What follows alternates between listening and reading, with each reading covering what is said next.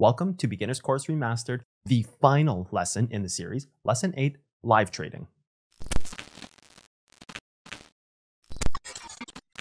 All right, it's time to put it all in action, the entire beginner's course, all summed up into one lesson where we can do this stuff together.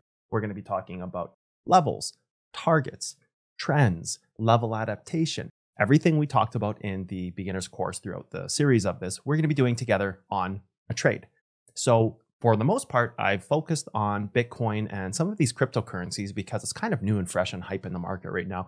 But for this example, we're going to do the S&P 500 because I constantly get asked the question, is this specific to cryptocurrencies? Does it work in commodities? Does it work in foreign exchange, Forex? Does it work in the stock markets? The reality is it actually was created back in the 80s before cryptocurrency and some of these other markets blew up. So this is actually a science that has just been broadly used across all markets.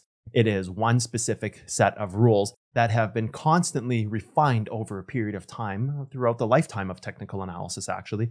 And those rules applied in the exact same way across everything, whether it's cryptocurrency, whether it's Bitcoin or Ethereum, or whether it's the S&P 500.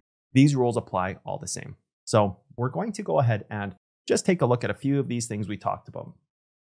So the first thing I'm going to do is show you kind of a more advanced level from one of my other courses called Future of Trading. This level here is simply just a valley that you have on your screen. If we were to take the triangle tool, this is just the creation of a valley in your screen, and this got hit in the past when the stock market was crashing, and it was the perfect level to support the entire thing up. So you can see exactly where that point in the chart comes from. Now, the reason I'm showing you this is because we're working off this example today for this. We're going to move down into timeframes, right? As we talked about timeframes, we're going to start with the highest time frame. And we are just going to simply start moving down on our timeframes. We're going to start out by marking a trend here, right? We're going to mark a trend here to see how the S&P is doing. We should just mark a level right here. This looks great. Sure, we're not there yet, but in the future, this would be a great point of interest. So we've now marked our trend. We've marked our level. We can see that trend has held this move up here. It's held the move up here. It's starting to look like it may lose trend. We may have to adapt our trend out, just as we talked about level adaptation. Our trend might have a moment where it kind of comes down and tests this level. And at that point, we would adapt our trend out, right? We would simply go here and move this level over for a second, adapt our trend to here if this is indeed what happens. So that's one possibility where we could adapt the level, and something where, if you remember me talking about trends, are levels as well. We would adapt them as well as levels. An opportunity to maybe adapt this thing to make more sense in the future. We can go ahead and if we would have marked this, you would have seen it try to struggle to get over the level. So that's a point that's no longer useful on our chart. We don't want to keep it. Instead, we needed to see that, hey, it tested this level and it simply moved over it. Just as if you adapted it to here, you would have seen it test this level and it needs to move over it. And if you adapted it to here, the same thing, and all the way to the top of the chart. So kind of the next level on the chart would be up at the top here. Now, again, going into this, there is various different ways you can mark this level. You could use this point. You could use one right here. There's a varying degree of different levels that you can mark, and they all have their time and place. But again, just for the beginner's course, we're just marking kind of the top and bottom areas just to start to get a grasp on these concepts of how to mark levels, when we adapt them, why we adapt them, some of these different concepts that we've spent so much time building upon in the beginner's course. So now we're going to just, again, mark the top of the move just to see where, hey, maybe there's a point of resistance here in the future. Now we can mark the bottom, maybe an area of interest, an interesting looking candle. We can mark an area of interest, and this would be another advanced level from a different course. But for this course, we just mark the bottom. But just so you know, there was a level that was hit here, and this perfectly supported the move. But just like there would be a level down here as the bottom of the move, and it tests the bottom here, just like there would be the bottom of a move here. Well, this one looks interesting to me because if we kind of went up the chain of command on these different levels, you'd have one that was created here and tested. So we know this one can't be true. So the next one that can be true, if this one is already tested and we kind of expect it to fail, we would either want to be here or we'd maybe want to be on the one lower than that. So we could have two interesting areas that we mark together. Now, maybe we're going to go down and test one of these, maybe not. That's for you to do your work on and to see which levels are going to get hit and tested.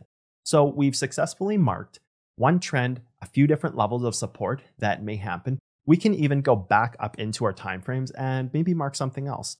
Well, I think we've done a good job with this one. I think this is okay, and we have this here, so maybe let's mark one more as a bit of a higher time frame. For this, we're going to use this one. Yeah, okay, this looks interesting. Let's maybe change the color to reflect it's a different time frame. So we can use a different color to reflect that. Maybe it's a higher time frame. If we are on our daily charts and we see 3 blue lines, well, maybe blue for us is a daily time frame and purple would be a weekly time frame. This is a great idea to do as a day trader because you can start to color code things. That way you don't have to wonder, hey, where did I mark this level? You simply have a color that can communicate that for you, right? So we've done a great job of marking a few different areas of interest on the bottom side of this thing, but we're missing something. Do you know what we're missing? I'll give you a second to think about it. Okay, time's up.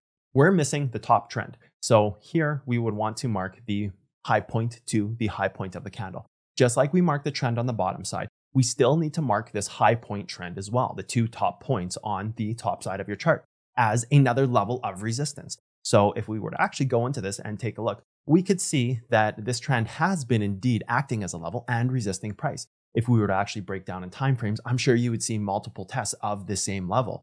If we were to take the history lesson and say the first touch rule is always going to get rejected, well, this trend was created from this point to this point. And therefore, once it tests again, it should get rejected. Well, look what you have here. Reject the trend and break your bottom trend. So you actually do have exactly that. Our history lesson paid off. It actually is helping us now make money. So what we're going to do next is we are going to see what it's going to take for this trade to maybe break this trend. I think in a trade like this, if you were asking me my personal opinion, you would need to test a level on the bottom side, have that level hold, and then you want to see if you can work your way up towards trend. So I'm going to draw out a scenario of something that may be a possibility in this chart. Now, whether this happens or not is not really the question. We just want to kind of make logical decisions and use the points of data and all the things that we learned in the beginner's course to kind of make smart, well thought out decisions. So just like we talked about where you have trends on the top side and bottom side, this trend is kind of already broken here. So I think we may be going for a little bit of a pullback. We're going to see over the next coming days if the S&P is actually going to pull back. But I would expect to see something along the lines of this. Our top side of trend, where it got created, got touched for the first time and rejected. Well, we know trends are levels, and if our history lesson is correct in that first touch equals rejection, well, this did reject off it, and we can maybe expect it to break when it comes back up. That would be one possibility. Another possibility is that we create one of these wedge moments where you have 2 trends that are supporting a move. On the top side, it keeps rejecting. On the bottom side, it keeps supporting. And it kind of comes to this point where it has to move up or down. So this is another possibility we have to keep in our mind. We have to start kind of crafting out all these different possibilities that could happen.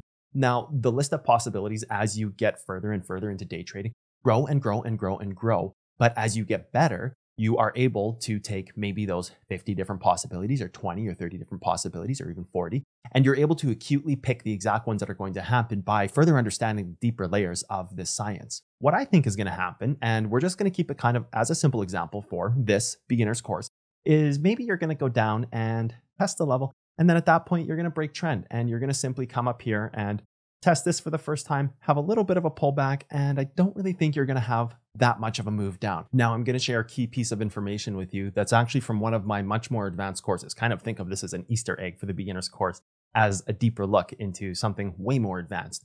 We can't actually see, and this lines up with level adaptation, how we're only marking the next moments in our charts. We can't actually see if these moments are going to happen yet. Pretending like we can would simply just be us trying to be fortune tellers. This is not the case. We can't see that far into the future. We can only see the next moment in the chart. So what we can see is that we have a trend here that's lost, and you have the next data points. In order to see if this is going to be hit, we have to see how the next data points are going to react. We can't tell if we're actually going to test this level if we haven't broken trend. And in the way in which we break trend, we can't see if we're going to go above this level if we don't understand how trend has been reacted to yet, because that moment hasn't come yet. You simply can only see the next moments in day trading. And this can go as far as saying, oh, you can only see the next moment in day trading on the 15-minute candle. Well, this is true. If you were to up your time frame, you could only see the next moment in the respect to the 1-hour chart. Well, you can only see the next moment in respect to the daily chart. This is true. You can see the next daily moment. You can do the same thing to go to the weekly, to the monthly, et cetera, et cetera, et cetera. But beyond those moments, you can't see what's happening. If you ever come across these thoughts that, hey, I know what's happening in the market 4 and 5 steps ahead of the world, well, you're simply wrong, because even the top day traders, they react to the data points that are created in the moment or that are created for those time cycles, and they make their decisions thereafter. How could we possibly make a decision about what's happening up here if we haven't seen what's happened down here yet or down here. We can't. So just keep that in mind. If you think you know what's going on, you don't. So that's it for Beginner's Course Remastered. We were able to create a killer foundation and something that we can use and carry forward for the rest of our lives. These founding pieces that I have given you are the groundwork to becoming a top tier trader. It may not be at the highest level yet, but that's the key word, yet. You all have to start somewhere, and this is that first step. Next on the docket for you is the Advanced Course Remastered.